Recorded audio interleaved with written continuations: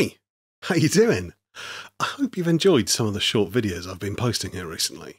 A lot of people claim they're a great way to boost your channel metrics, and they're a lot of fun to make, so expect to see more of them over the next few weeks. Anyway, today I'm going to introduce you to 5 martial arts you've probably never heard of.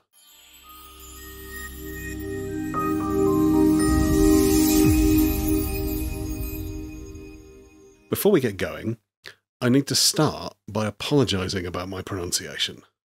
I have no doubt at all that I've mangled some of the names in this list, and for that I can only apologise. I apologise! We're going to start with one that's probably the most well-known of the 5, and it's one that holds a very special place in my heart as I spent a while in West Africa when I was a teenager. That's dambe.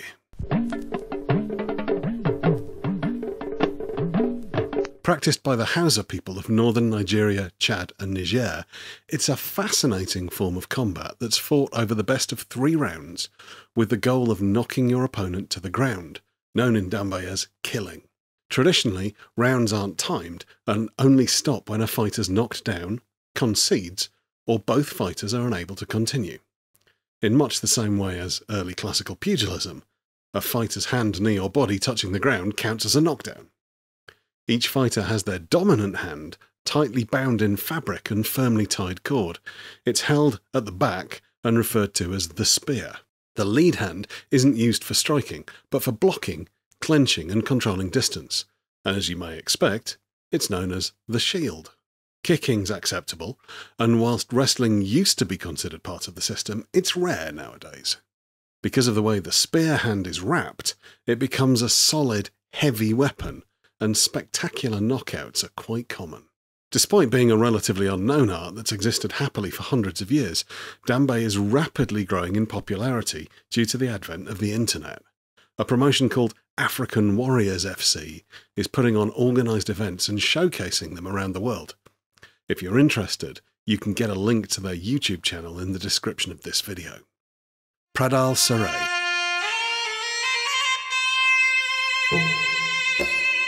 Originating in what is now Cambodia roughly 1,000 years ago, Pradal Saray has its origins in the hand-to-hand fighting of the soldiers of the Khmer Empire.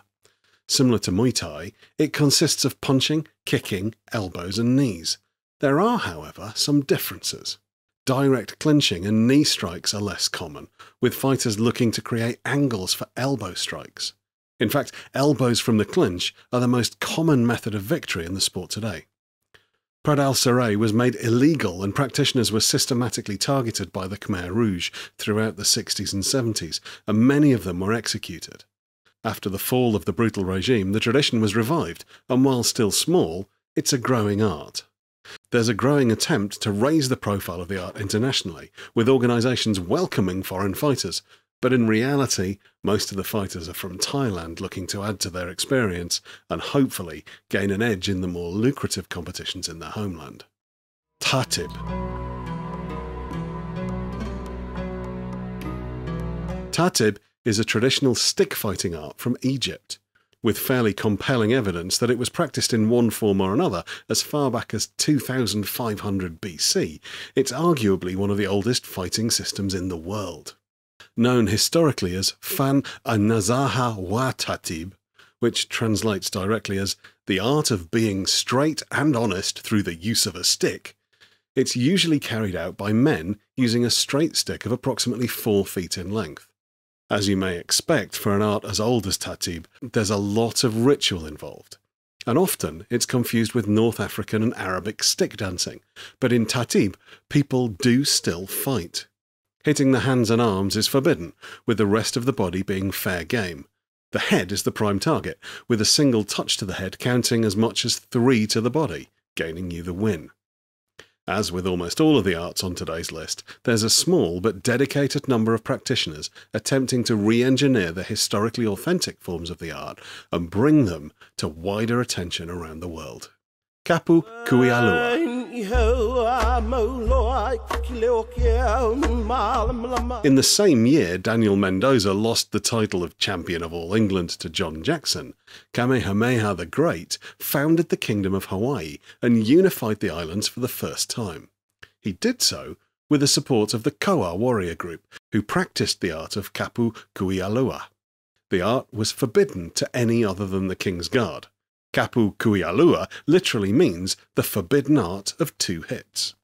His son and successor, Kamehameha II, had the foresight to realise his father had, in effect, created a situation where the art was likely to die out.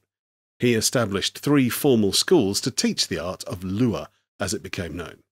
The art consists of a number of joint locks, bone-breaking techniques, and throws, and was integrated into Danzanryu Jiu-Jitsu by Seishiro Okazaki, through him to Wally J, and then from him to Bruce Lee. But that aside, the most famous practitioner of Kuialua was probably John Matua, who suffered a first-round defeat to Tank Abbott in UFC 6. I can only apologise for the pronunciation. It's gonna get worse. Correct. Verey.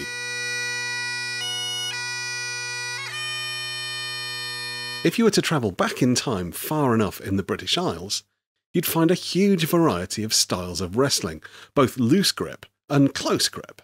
Each area or region had its own system, and there was a massive variety.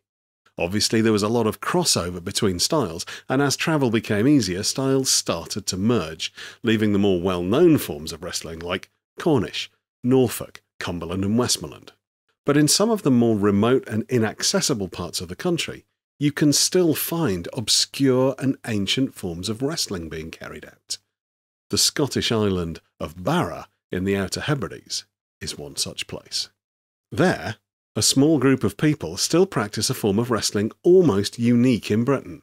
It's a loose grip style, which means there's no specific starting hold, unlike almost all the other surviving systems of wrestling. And as if that wasn't different enough, in Karat Verey, you do not win by performing a successful throw forcing your opponent to the ground, or even by pinning them while on the ground. There is groundwork in the system, but to win, you have to force your opponent out of the wrestling arena. We have no idea how old this style is, but what we do know is that not far away on the neighbouring island of North Uist, a dedicated wrestling school and arena was constructed by the wonderfully titled Lord of the Isles in 1400. Barra isn't the only Hebridean island to have its own style of wrestling, but it's by far the most unusual. So, over to you. Have you trained in any of these arts? Have you even heard of them? I'd be really interested to hear your thoughts, so please stick something in the comments and let me know. Obviously, this is a far from comprehensive list of obscure martial arts, but if I've told you about 1 or maybe 2 that you hadn't heard of before, it'd be great if you'd consider subscribing. You know the drill by now, I'm sure, so I won't bang on about it. Keep your eyes open for the next video, and I'll see you soon. Fight team.